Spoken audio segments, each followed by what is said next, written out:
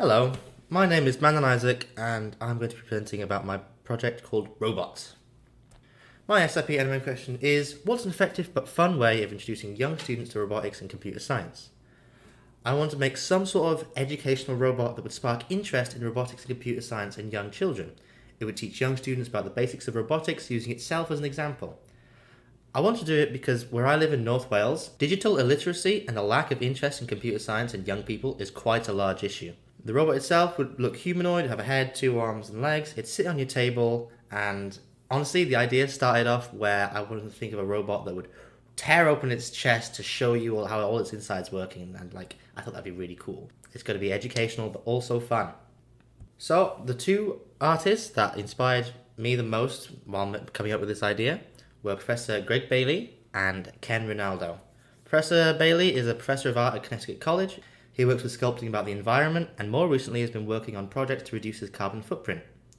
Ken Ronaldo is an artist situated in California who likes to develop hybrid ecologies between all living things and machines. He's even made a piece where fish drive robots, which is really cool. He's got this fish bowl with sensors attached to it to detect where the fish moves, and that dictates which way the robot platform it's situated on moves as well.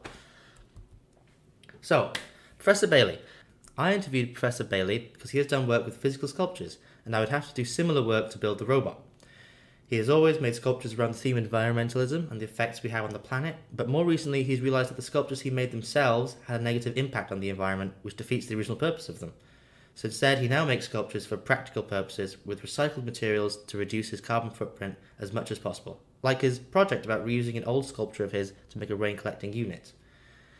In addition to giving me general advice on my project and advice on sculpturing, he's also taught me how important it is to make my project environmentally friendly, which is something I hadn't even thought about at all.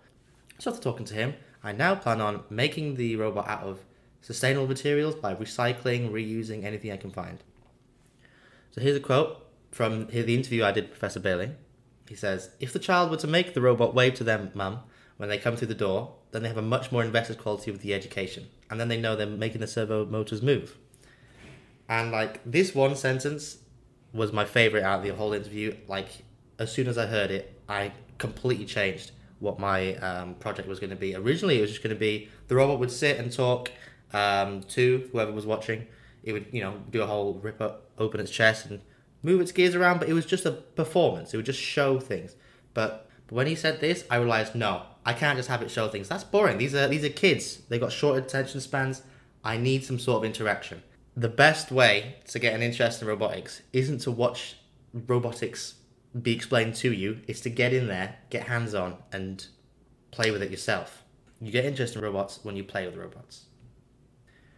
After my interview with Professor Bailey, I looked online specifically looking for artists who had done work with robots that interact with the audience, since I decided that it needs to be an important part of my project.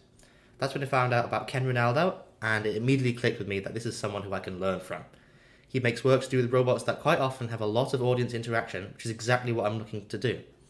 One that caught my eye was his autotelematic spider bots, which was a colony of spider robots that ran around on this platform at random, looking for a charging station to charge their battery, or a human to make chirping sounds with, which get louder the more the human interacts with the robots, which is really cool.